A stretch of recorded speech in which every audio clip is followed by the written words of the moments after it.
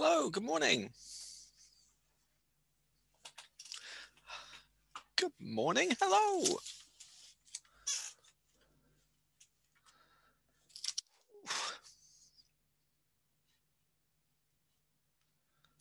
Let's see here. Hello, everybody.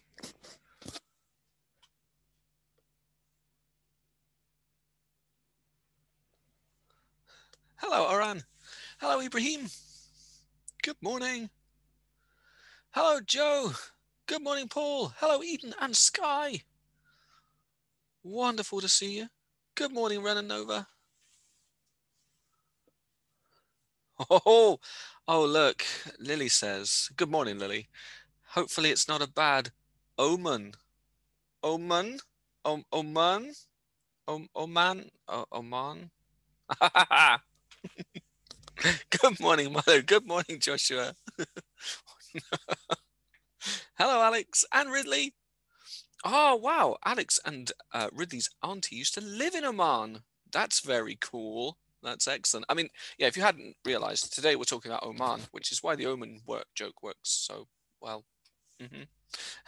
Hello, cat mind. We are joined by the mind of a cat. Good morning, Milo. Hi, Milo. Wow. Let's see. Let's share up where we're headed today. Here we go. We're headed to Oman today.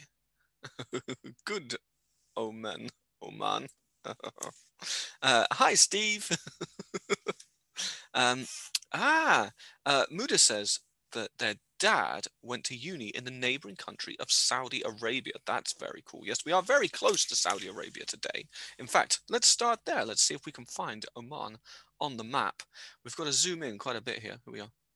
So we haven't really been to this part of the world yet. I mean, for those of you who are joining for the first time, the idea here is that every now and again we do a lesson about a country and we're trying to get through the alphabet. So far we started in Australia, we've been all over the place, Mexico, Nigeria. Now we're at Oman. And Oman, as you can see, is here on what we call the Arabian Peninsula. So this sort of outcrop of land here between the Red Sea and the Arabian Sea down here. This is where we are. And it's kind of a huge desert, I suppose, most of this peninsula. Saudi Arabia here being a very big country with a lot of desert in it. And Oman, of course, is going to be pretty similar because they're neighbors and they're part of the same peninsula. Now Paul makes a good point here. Good morning, Neil. Good morning.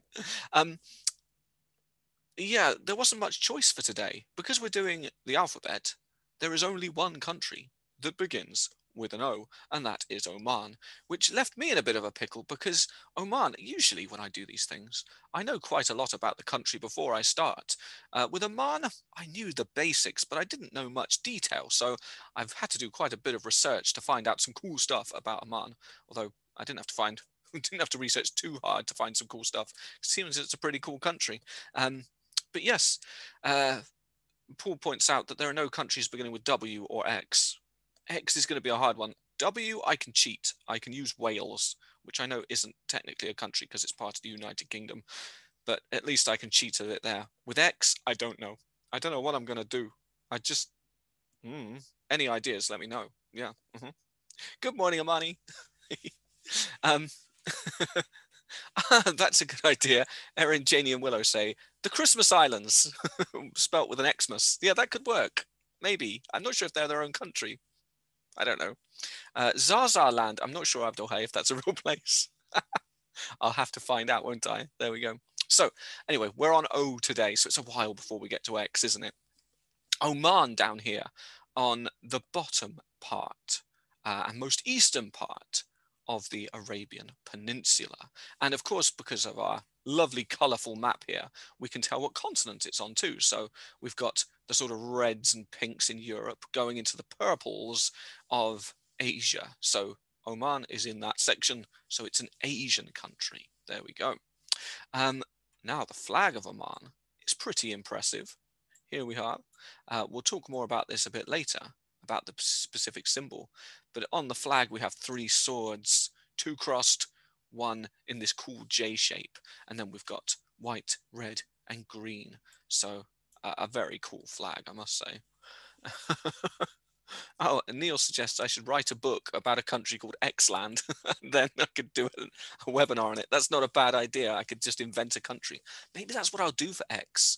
We'll do a fantasy one. That'd be quite fun, won't it? I'll just invent a country and we'll see what we can fit into it. Yeah, I'll go for that. Um, look, Muda says all the Arabian countries used to be called Arabiana. That's a lovely name, isn't it? Yeah, that makes sense. And they are very similar countries, not exactly the same, of course, but when we look at the makeup of the people who live in the Arabian countries, they are mostly Arab people, as you would expect. Not everyone. Oman has about almost 50% of their population are not Arab people. Lots and lots of people live in Oman from India, and you can kind of see why.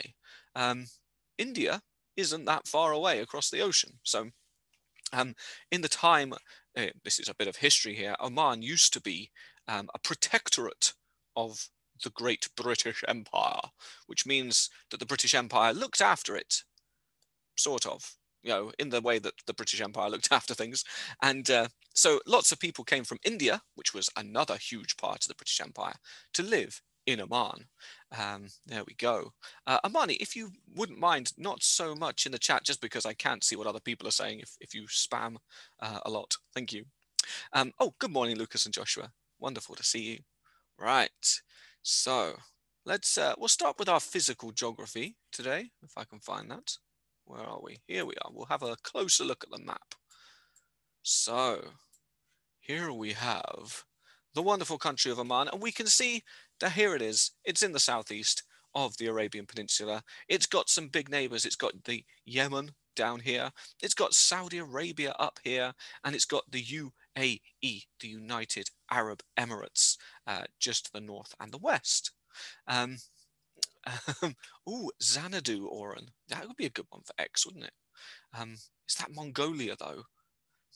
I'll have a think about that. That's a good idea. Um, so Oman, as you can see, is actually not just one big country. It is a big country, but there's another part of Oman up here. So it kind of stops being Oman, becomes the United Arab Emirates, and then becomes Oman again. Because the people of Oman, they very much wanted this little bit of land here. It doesn't look like much, but it's incredibly important because this is a little part of Oman that stretches out into these straits here. We'll have a look at them a bit more later. But if you control the land next to water, you can get quite rich and powerful. So Oman have got the very pointy bit that points out into the strait, and that's where they can make a lot of money there. So it makes sense that they have that bit. Now, if we were looking at a map of Oman a couple of hundred years ago, Oman would actually be much bigger. It stretched all the way down through Yemen, all the way down the east coast of Africa. They had quite a significant empire. But today, smaller than that, nice and compact instead. Um, oh, someone's saying it looks a bit like a face, the shape of this map. I don't know. I don't see it. But maybe if I stare at it enough, I will. Oh, good morning, Erin. Erin, we're doing Oman today. Oh, and yes, Abdul asks about the background. My background today, I am in a beautiful part of Oman. I'm next to a wonderful sort of technicolored wadi. More on that in just a minute, actually. There we are. Yeah, I was quite impressed with this picture, so I think I might stay in Oman this week for all my lessons. I'm quite enjoying it, I must say. Now, there are some big cities in Oman. The capital is Muscat, and that's just here on the sort of northern coast. The second biggest is Sala'a. I'm not sure if I'm saying that right. And you can see other cities around here that I'm not even going to try and pronounce because I might get them terribly wrong. You never know. Oh. Milo says the shape is like a traffic cone. I don't know. I can't see the face or the traffic cone, but so let's have a look at what it looks like in relief. So this map here, it shows the same country, it shows Oman. But what we have here is a relief map. So it shows us the highland and the lowland. Now, if you notice, if we just rewind for a second. Hello, Sahim. Now, if we rewind, you can see that most of the cities, they're in the north or they're in the south. We don't really have big cities. There's some small places, but they're not big. These are more like small towns bordering on the villages. Um, and that makes sense when we compare it to our relief map, because our relief map here shows that to the north and the south, where all the people live, we have these mountain ranges. This one here a little bit lower, this one here quite high. Um, and in the center of the country, we have all this lowland. So the deeper green color on our map here, the lower the land is, whereas the more yellowy going into brown, the darker that gets. That means the high points. Now, our low points here, although it's shown as green on the map, don't let that fool you. You wouldn't see grass. You would just see nice sandy desert stretching all the way across in this middle part. And that means that people aren't going to live there in great numbers because, well, it's difficult to live in a desert. Um, as any of you who watched the lessons on the kingdoms of the Sahara, um, desert living is not the easiest. You can do it in small numbers. You're not going to build any massive cities in the desert unless you have a lot of money and you can do lots of fancy things. Um, oh, Joe has never been to Oman. Huh, same here. That's fine. Um, yes, and Abdul Hay points out that it looks like I might be in the higher lands. I am, yes, this photo was taken somewhere in the northern mountains. I don't know exactly, but yes, well spotted. We can see behind me that there are mountains and hills rising up. So I must be over here near the coasts, in the north in this case.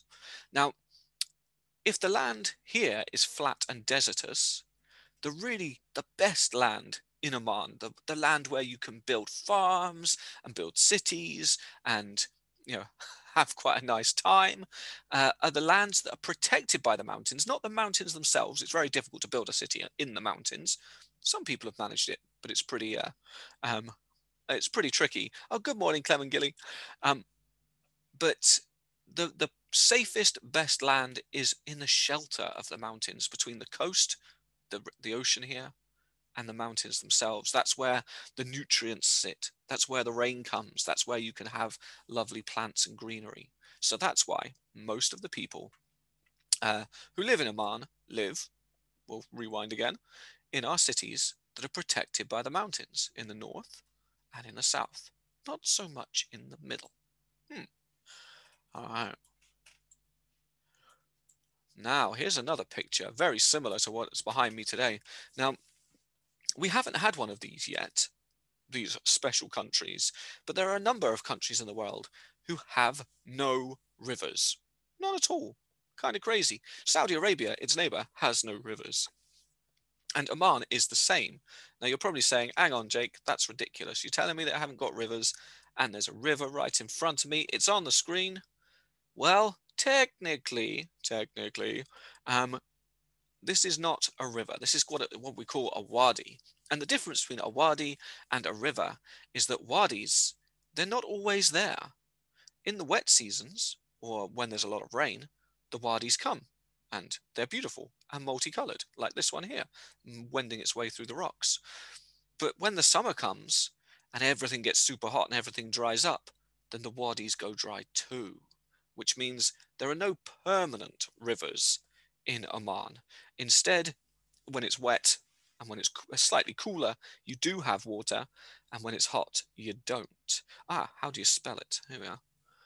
Um, Eleanor asks, did the mountain range have a name? I don't know. I mean, they do have a name. I don't know them. I didn't look it up, but I could do that for you if I get a moment. Here we go. Oh, and we are going to do some animals. Oh, yes.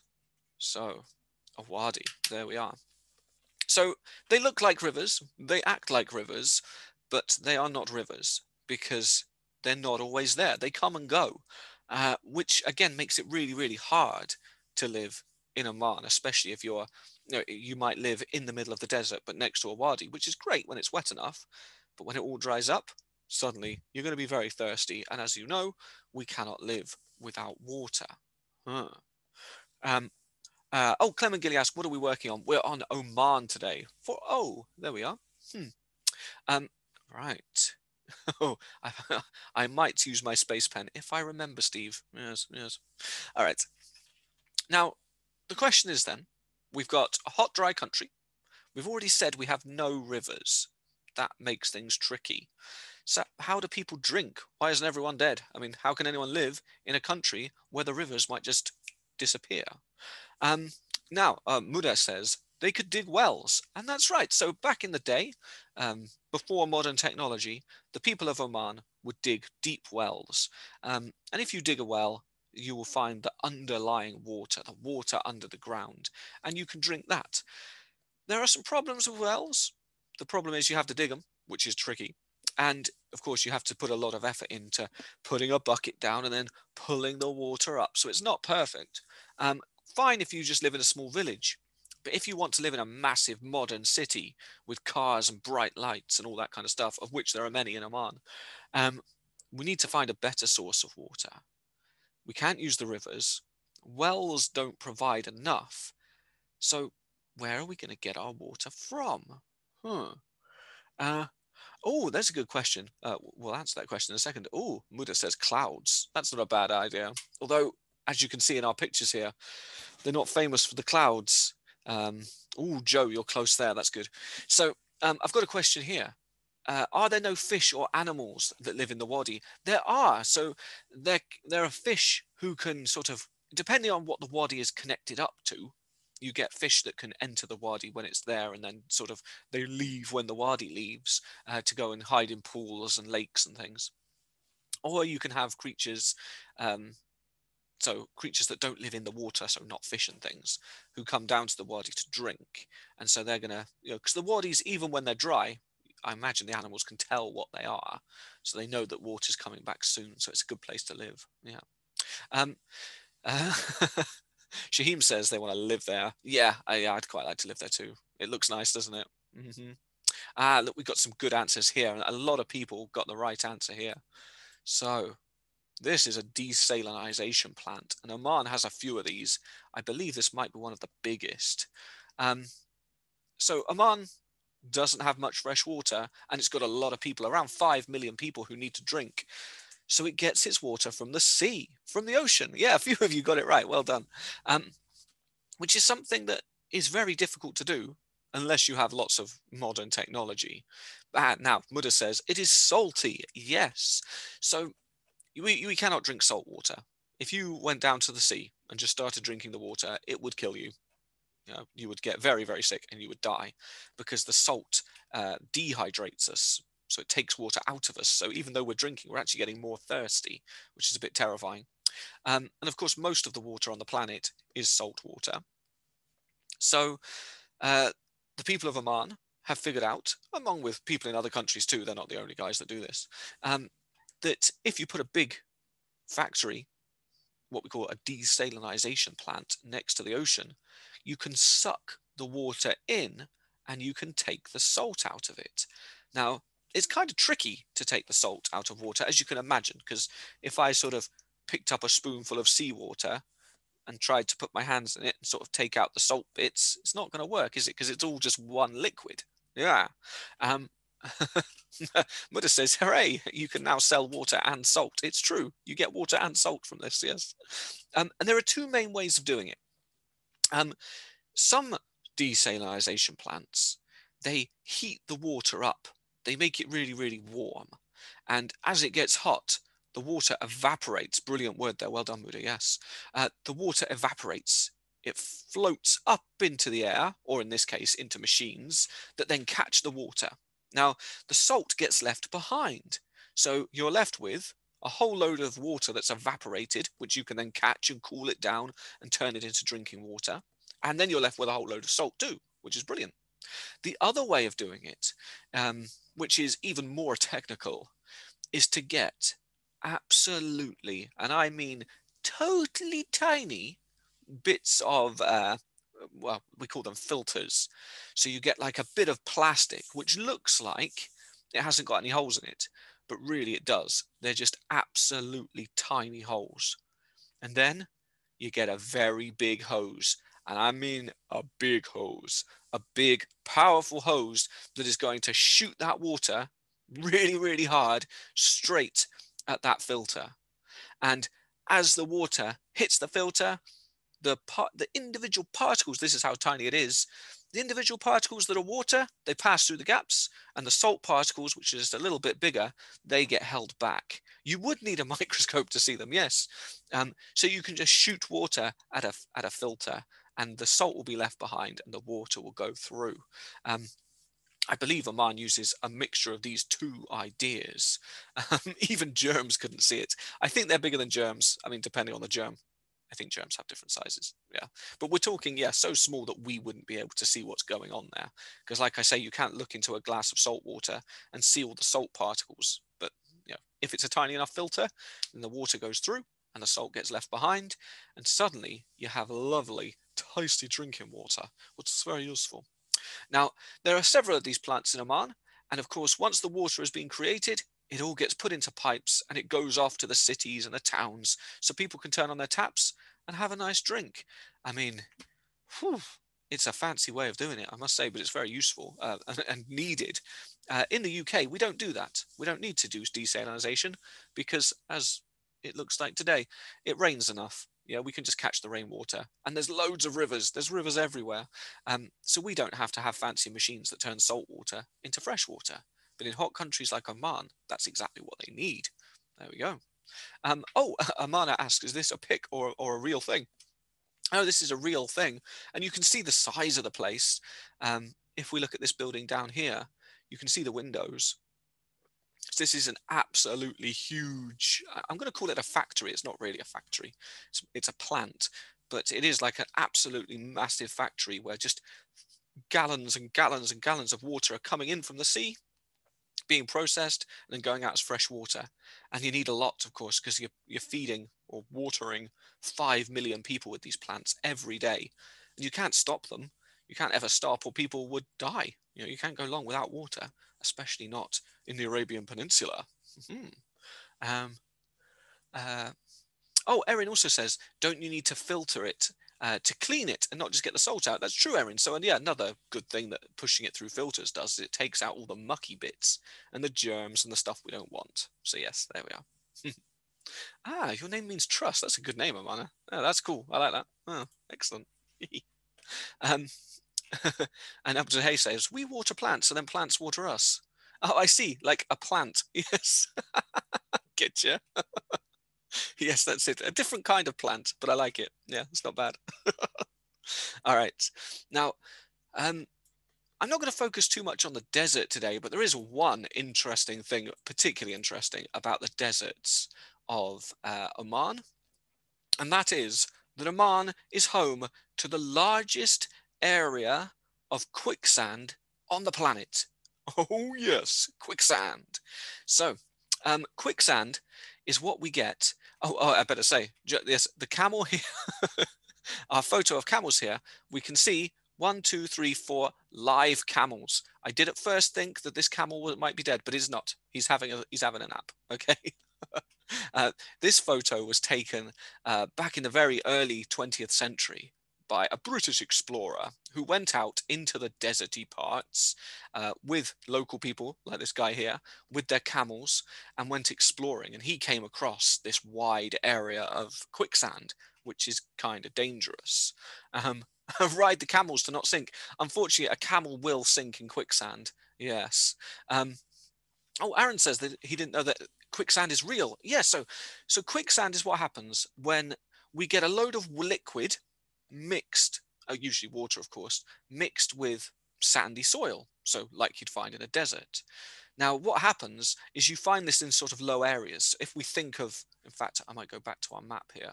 This might help us a little bit. Uh, Ride a boat over it. Not possible, I think. So our area of quicksand is somewhere around here in Oman. And what happens is the land kind of uh, slopes down from the coasts all the way down to this area. And that's where a lot of liquid sort of stores just under the surface. You couldn't like drink it, but it is there. So it's kind of wet, almost boggy sand, but not quite boggy. It's hard to describe. Now, when sand gets exactly the right amount of wet, it no longer is solid. You can step on it and sink right through, but you don't have to be too worried. Um, it's impossible to sink entirely in quicksand. You might have seen it on like the movies, the films, or whatever, or on TV shows, cartoons. People sinking in quicksand, and it's like covering their heads. In real life, it doesn't work like that so much because, generally speaking, your average human will sink down to their waist or the top of their torso. And because of the density of humans and quicksand, they would just sort of stop there. And that doesn't mean it's safe, because if you're stuck nearly up to your neck in quicksand, you can't get out. It's really, really difficult unless there's people with you to pull you out. So if you did wander alone into the area of quicksand and stand still and let yourself sink, you would be stuck. And of course, if no one was there to rescue you, you wouldn't be able to get a drink, you wouldn't be able to eat any food, and eventually you would expire. So it is a dangerous place, but maybe not as dangerous as the cartoons say. In the cartoons, you kind of sink down until you're stuck under this quicksand and you can't get out. Oh no, not quite so dramatic. Um, but it does mean that if you no, Amana says, I thought camels' big feet can take it. It depends how quick the quicksand is, I suppose. So in some areas, yes, maybe a camel's with his wide feet would be able to step over. But if it was particularly wet quicksand, then even the camel would sink right down. Um, yes, in cartoons you suffocate, but not in real life. No, that's it does mean it's impossible to take a car through, though. So if you wanted to drive across the desert, like some people like driving across deserts, um, and you entered an area of quicksand, well, you've lost your car, I'm afraid, unless you happen to have a friend with a tow truck who lives in the middle of the desert. Yeah, that car's gone. So.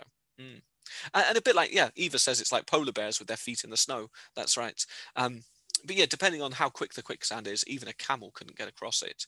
The trick is, of course, if you step in quicksand, to just step out of it very quickly before you do. You would have to stand there for a few seconds at least, if not a couple of minutes, before you properly sank. So most people, they'd step on it, go, "Oh no, that's quicksand," and then just step backwards. Yeah. So it's not that dangerous if you're aware that it's there and you don't get silly, I suppose. Yeah. Oh, and Erin says, "Why is there snow here?" No, so this isn't snow. Um, this picture is just old, black and white. So the yellow sand just looks like snow. I see what you mean, though. Yes. So yeah, this isn't snow. This is sand. Just a very old photo. There you go. Oh, and I think Abdul Hayes asking, why is there a little yellow book? I think it's just to show the scale so that we understand how big the patch of quicksand is here. This isn't the entire patch of quicksand, by the way, not the biggest patch of quicksand in the world.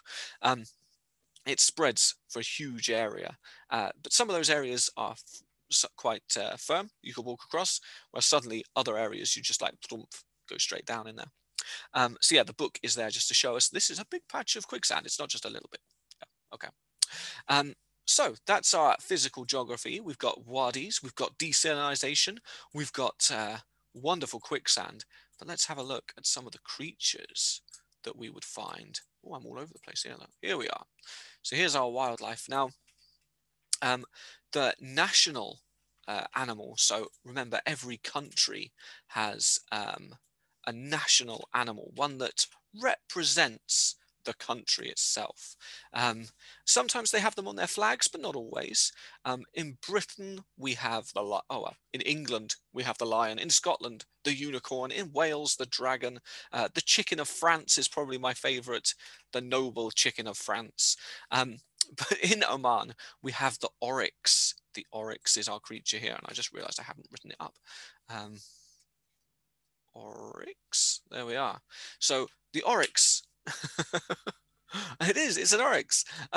It's got these wonderful long horns, which I don't know if this is just a coincidence, but they remind me of the two swords on the Omani flag, the two that are sort of crossed. That might be reading too much into that, but they remind me of the swords, those horns of the oryx. And this is a creature which is very hardy and can live in the desert, which is very useful because Oman is mostly desert. There we are. Neil says that the national animal of Scotland is actually a haggis. I'm pretty sure it's the unicorn. It was the last time I checked anyway. Maybe they've updated it. I don't know. I don't know. Oh, and Clement Gillies suggests that this might be one of the animals that the unicorn was based on. Yes, maybe early explorers, maybe in ancient times, they saw an oryx from a distance, or maybe saw an oryx who had snapped off one of its horns and were like, aha, a unicorn. Yes, I wonder how magical it is. Perhaps, yeah. I haven't heard any specific stories about that, but it would make sense, wouldn't it? Hmm. Oh, Erin says, do I have a picture of a baby one? Well, I don't, but I'm going to bring one up because um, I don't know what a oryx baby is called. So I'm just typing in oryx baby and we'll see what happens. Oh, I've got a cute one here of an oryx with its mother. So here we are. I should definitely just do baby animals. Amani is shouting, it's a goat, it's a goat. It's not a goat. It's related to the goat. It's like a goat, but there's a little baby there, look. Very cute. I don't know what you call an oryx baby. Maybe it's a fawn or a. I don't know. Uh, oryx. I don't know what they're called. I can't see a name here. Ooh, but it is cute. Yeah, maybe a calf. Yeah, or a kid because they are very much like goats, aren't they? Yeah. Um, they are a type of antelope more than a type of goat, though. So I don't know. I don't know what the baby antelope is called either, but pretty cute, eh? A calf. Yeah, it could be a calf, couldn't it? Um, it reminds me a bit like a deer as well. So it could even be an oryx fawn. I don't know how it works. I'll have to find out. All right. Um, now, one of the most rare creatures that we find in Oman is something quite special. These creatures are sadly very endangered. Um, and very few of them live in the wild anymore. Um, there we go.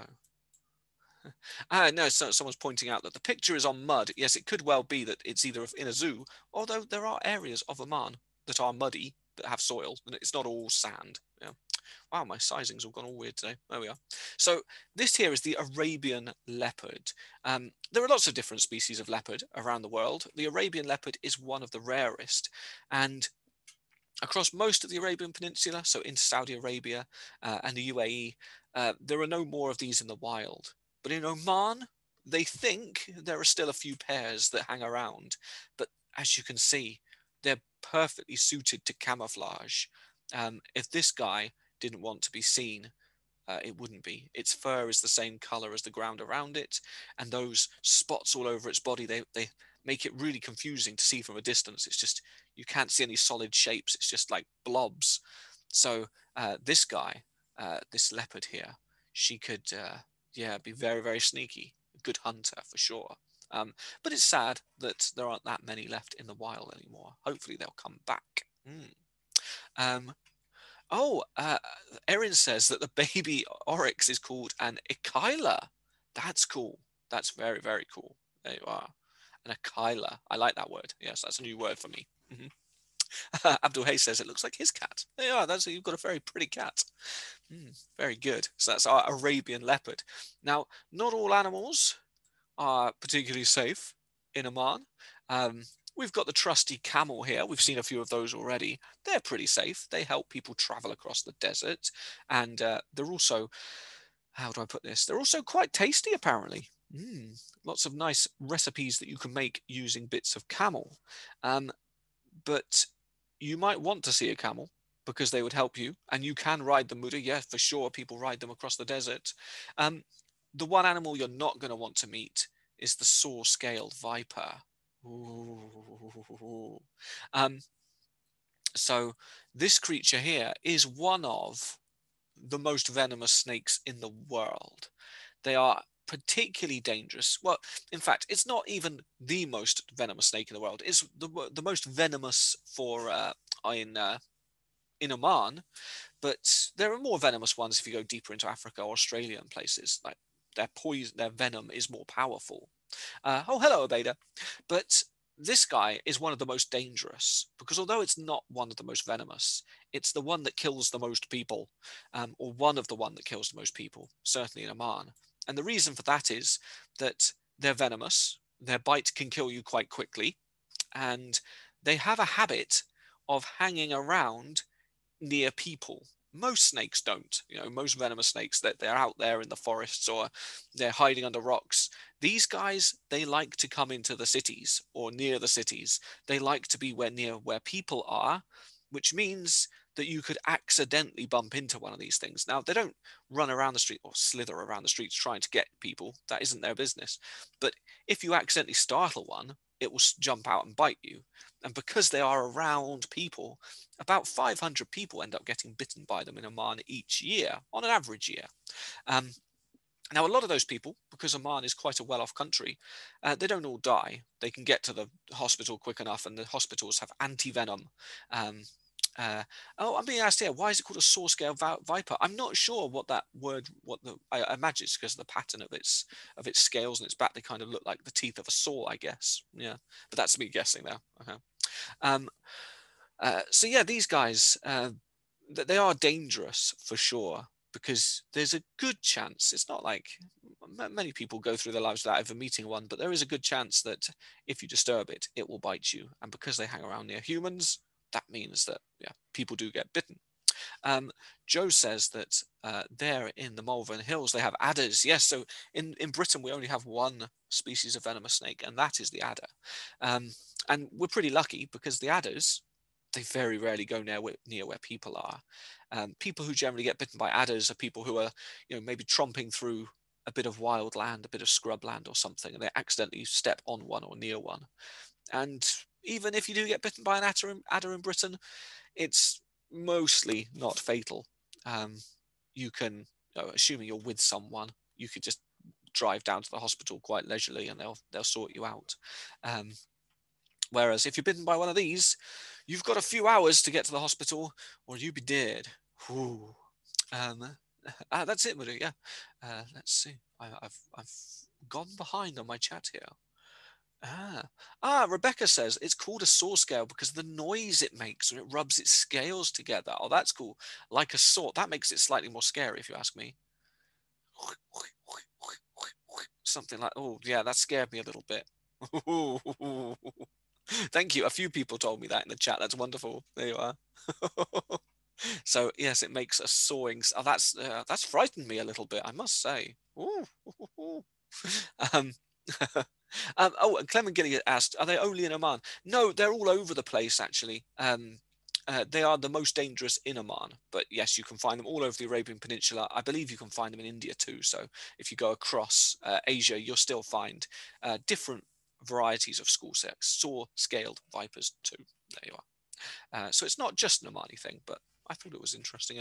Mm-hmm. And then off the coast, we have wonderful creatures too. The Arabian Sea is absolutely full of life, because a lot of the Arabian Sea is quite shallow. Not all of it, but because it sort of snakes up around different countries, we've got a lot of what we call the sunlight zone, the areas of the ocean where you find the most fish and the most creatures. Aha! Now this here is a whale shark, the biggest type of shark, and someone in the chat is telling me they're actually a giant fish. Thank you, Steve. Um, so here our whale shark is, I love these animals. I love them because of their patterning and the fact that they're ginormous but peaceful. And off the coast of Oman, the whale sharks, well, they're a bit of a mystery. People aren't quite sure what they do. We know that they dive deep down, out of the sunlight zone. They go down into the dark depths. But scientists are still a bit divided. We're not entirely sure why they do it. Most fish, they sort of stay near the surface. That's where they find their food. That's where they eat. The whale sharks, they'll disappear down, and no one knows why. Do they have their babies down there? Is there special food down there? Maybe they're just playing down there. We don't really know. Um, oh, and Amani says, does it have spots or is it sunlight? Well, it's spotty, but we've also got the sunlight playing on it as well. So it's a bit of a combination, this picture here. Yes, but the actual little white spots, they're all spots here. But maybe the lighter glary areas, that's from the sunlight. Yeah, good question. Um, so a whole load of lovely animals in Oman too. Now let me got to press that button. We're going to come up here and we will see if we can find out about the government. Da, da, da, da, da, da. Now, Oman has quite an interesting government. Most of the countries we look at have a similar sort of government structure, prime minister or president or both. In Oman, we don't have either. We have a sultan. Um, a sultan is, I suppose, the closest thing to a king, I suppose. Very, very similar. A sultan is a person who has the power over the country. And I've got here on the screen the last three sultans of Oman. We have Said bin Taimur. He used to be the sultan. Then we have, and I'm not very good at his name here, but I think it's Qaboos bin Said al Said. And then we have the current sultan, the one who's with us today. That's Haytham bin Tariq al Said. Now, these three guys, they kind of give us a nice bit of the modern history of Oman. And yeah, and bin means son. That's right. So yeah, we can see here that Qaboos bin Said is the son of Said, whereas Haytham bin Tariq al Said, he is the son of Tariq, which tells us that they are not. He is not his son. Yeah, there we are. Oh, and Steve asked, what's the religion? So the majority religion in Oman is Islam. In fact, they have a special kind of Islam, which the name escapes me now. But it's not quite Sunni and it's not quite Shia. It's a different one again. So it's quite I'm going to say rare type of Islam compared to the big Sunni and Shia schools of Islam. Although there are Sunnis and Shia too, because there are people who live there who originate from Iran, which is Shia, and there are people who originate from Sunni countries too. So there is a big mix.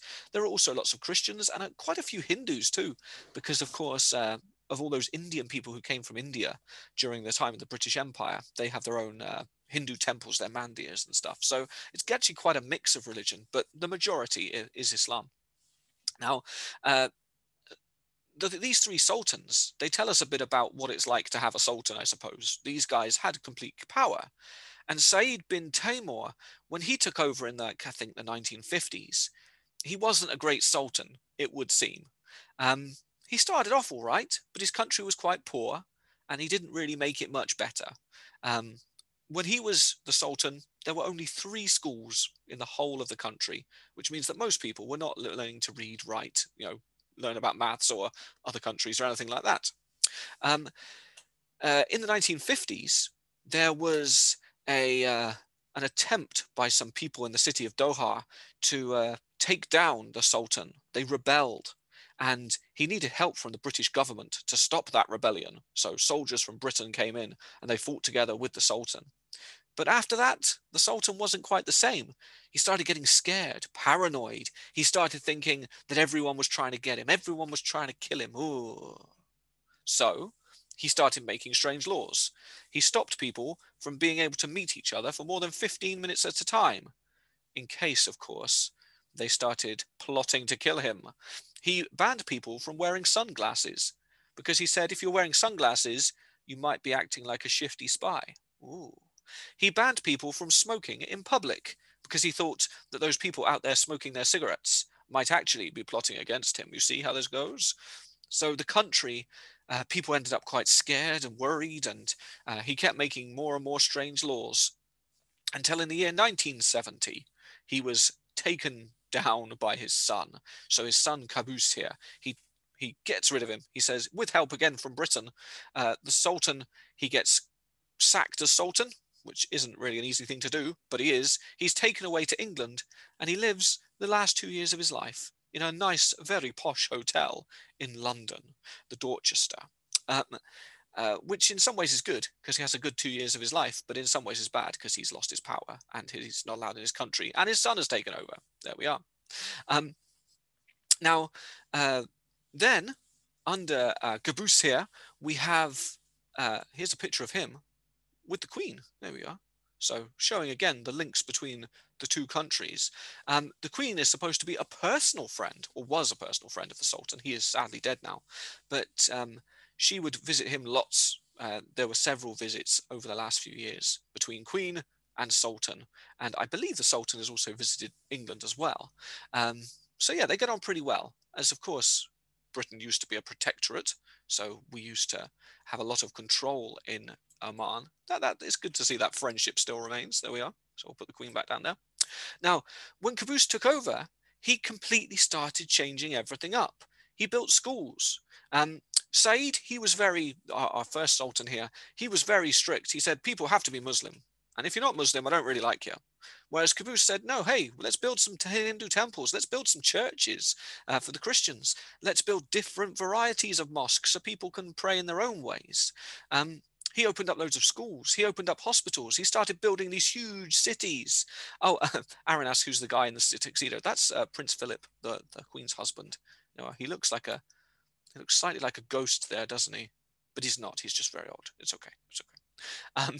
So, uh, yeah, they're no, not King Philip. He doesn't get the name King because we only have one Queen or King. So the Queen is the Queen. Prince Philip is her is her husband. Yeah, there's all kind of political formalities there. Oh, it might be the Ahmadi Muslims there. I'm not sure. Yeah, I can't remember what the name was. I'll have to look it up. Yeah.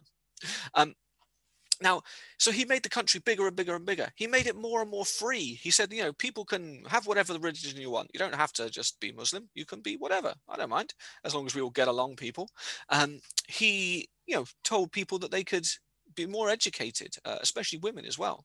And so the country got richer and richer and stronger and more intelligent and more intelligent. Now we have desalinization plants and skyscrapers and massive roads. They're even building a railway, which is something unheard of in Oman. There haven't been in a railway before, but at the moment they're building a big one that's going to link it right up to the top of the Arabian Peninsula, go all the way through Saudi Arabia. So pretty cool.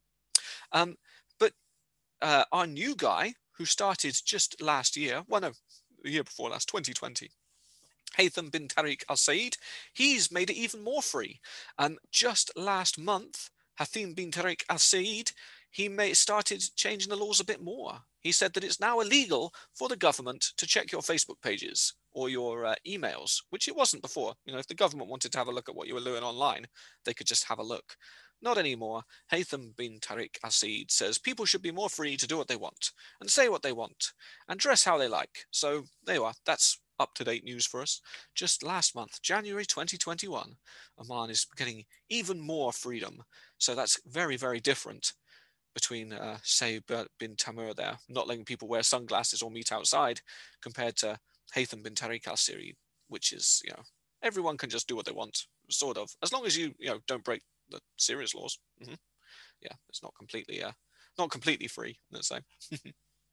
um, so, uh, and Joe says that Oman is one of the most safe countries in the world. It is pretty safe, yes. It doesn't really have any enemies. It's there are lots of countries in the Middle East who fight against each other and they argue and they have wars and things. Oman doesn't really get involved in any of that. They're friends with uh, countries like Jordan and Saudi Arabia at the same time as being friends with their enemies, the Israelis in Israel and the Iranians and India. So yeah, they seem to do a good job of just sort of being everyone's friend, which is, that's not easy, is it? Clement Gilly asks, how's it coping in lockdown? I really don't know. I didn't research that. Um, but, I'm not sure. It sounds like an interesting thing to look up, though. All right. Everyone's favorite bit, economy and development. And we're going to have a look at the GDP per capita. Whoa. Whoa. Oh, it's just me cheering. Okay. Now, every country in the world can be looked at in terms of GDP per capita, which means gross domestic product per person in the country. Now, what we do to work this out is we take all the money from the country, from everyone. We just take it all, and we shove it in a great big pile, and then we divide that pile by the amount of people that live in the country, and suddenly we find out, if everything was fair, how much each person would have. Now, we do this in dollars, American dollars, because that's the world standard. And to give us some idea, in Britain, the average person at the moment, if we divided all the money in the country up, every person would have $42,330 per year, which is quite good. Now, that's not the richest. The richest that we've looked at so far in our alphabet is Denmark, which is now up to $60,170. That's a lot of money per person per year. Now, Oman isn't quite that rich. It's only 15,343 per person per year. So it's not the richest country in the world, we can see, but it's also not in the category of the poorest countries either. Our poorest countries down here, Liberia, oh my goodness, about $2,000 a year. Yeah, something like that, you see. Yeah, maybe a little bit more with the exchange rate. Then we've got Ethiopia, another poor country in East Africa. Haiti, an island in the Caribbean, very poor. India, not doing so well. And Nigeria, relatively poor too. But then, we start going up through our countries: Brazil, Kazakhstan, Mexico, China. They're getting a bit richer. And then we have Oman. So Oman is doing better than a lot of the countries in the world, even if it's not one of the richest. There we go.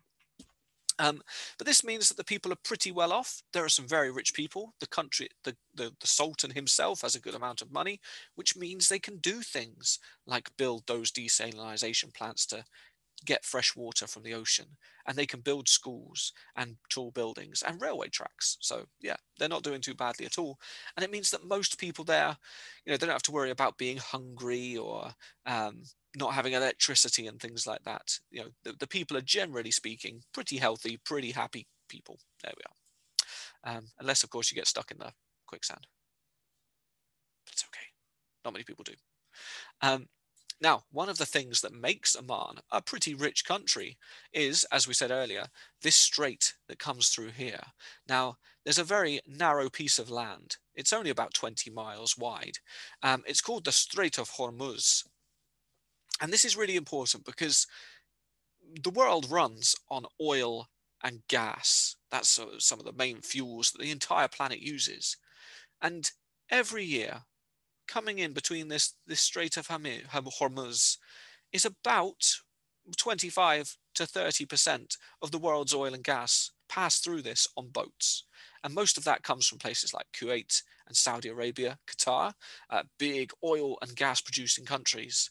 But of course, they can dig the oil. They can suck the oil out of the ground and they can suck the gas out the ground. But that's no good unless they can get it to the rest of the world. And to do that, they're going to have to pass through the Strait of Hormuz, and then they're going to have to come down past Oman. And of course, Oman takes a little bit of money every time they do that, which means that Oman can be quite rich. Now, if we look in a bit more detail here, it's only about 20 miles wide, but really, the area that's deep enough to drive a big ocean liner through is even thinner than that. So these yellow lines, they show shallow water. So there's shallow water all the way around the peninsula here. Here's Oman, or the tip of Oman. And then there's shallow water all the way around here.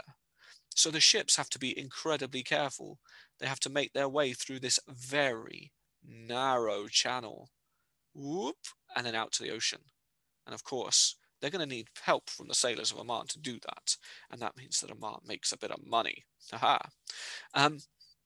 Oh, what's this? Joe asks, oh, is it Joe? Hang on. Ooh. Oh, Steve asks, when's the next mythology lesson? I don't know.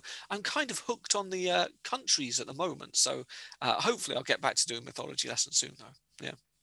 Um, there you are. Joe says the world's largest shipping boat is 1/4 of a mile long. Can you imagine driving that thing through this very narrow peninsula? It would be a bit scary. You'd have to be a bit of a legend, wouldn't you, to be able to do that properly? With that, I'd crash it. I'd crash it straight away, and I probably wouldn't even notice for at least at least 1/8 of a mile. I probably wouldn't even notice that I'd crashed it. There you go. All right. So let's take a quick look at some culture here. So we've already said that Oman's a fairly well-off place. It's a very peaceful place too. Um, it's not famous for wars and things like that. There have been conflicts, of course, because there have in every country, but it's not like um an incredibly violent place. It's pretty safe. Um, and Joe says this ship, when fully loaded, weighs 250,000 tons. Ah, that's good, isn't it? Now, having said that Oman is not a violent place, we may remember from the flag here that we have the cross swords, and then we have um, this special kind of knife or sword. It's curved completely, So you see it sort of goes down and goes up.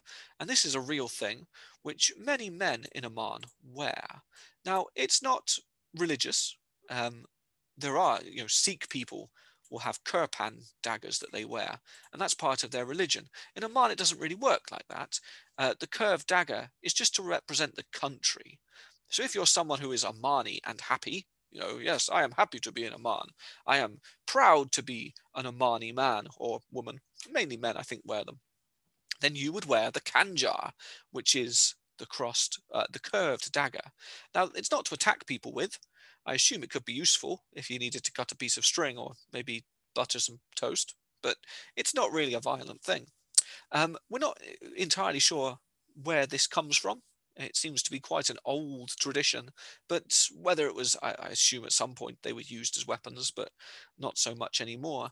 But it tells us they're kind of important because they represent Oman, they represent the Sultan as well, and there they are on the flag. So if you wear around one of these curved daggers, then you can then you can show everyone that you love your country. I suppose in England or Britain, it would be like wearing around a a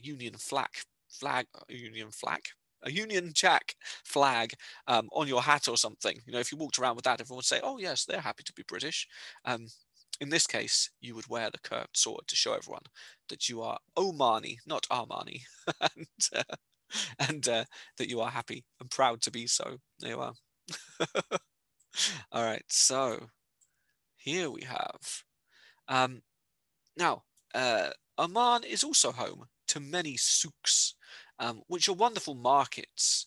The markets, they sell pretty much everything. Um, in North Africa, you probably call them like bazaars instead, but souks in Oman and around Arabia. And these are, well, I suppose nowadays we just compare them to shopping centers. They're places where you can go and you can buy anything from a gold or silver statue of a camel, like here. We've got little chests, we've got loads of clothes, lanterns, and stuff like that. Um, Lots and lots of clothes. But you could also um, buy some takeaway camel stew. Tasty.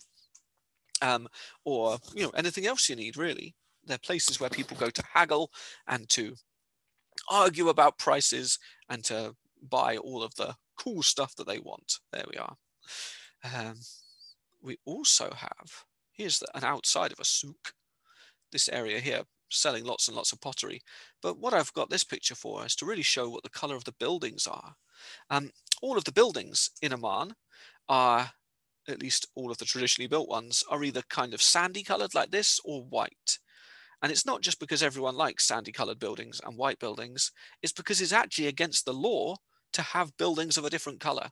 The Sultan very much wants people to look at Oman as clean and beautiful and very traditional. So traditional style buildings that you would have seen 100 years ago in the traditional colors of sandstone and white, that's all that's allowed. So you couldn't go to Oman and build yourself like a bright pink house or a purple shed. Just wouldn't work. The government would say, no, you're going to have to paint that white or it doesn't fit in around here. So there we are. Ah, thank you. Muda, I'll come back here. That's interesting. Muda is learning Arabic. So um, he says that the name of this shop in Arabic, if we're going to translate it into English, mean Muhammad Ali's Cave. That's pretty cool. Very good. I like that. There we are. Yes, so all the buildings, they stay this color. We have one last little bit of culture to look at. Camel. Sorry, not cave. Sorry, Muda. Muhammad Ali's camel. That's what it is. It's the camel shop. Of course it is. I mean, that makes more sense because there's loads of camels in it. Yeah. Um, um, Yusha says, are you allowed to build it out of sandstone and white color and then paint it? No, the important thing, it has to look white. I mean, you can have whatever color you want inside. You could have your bright pink bedroom if you wanted.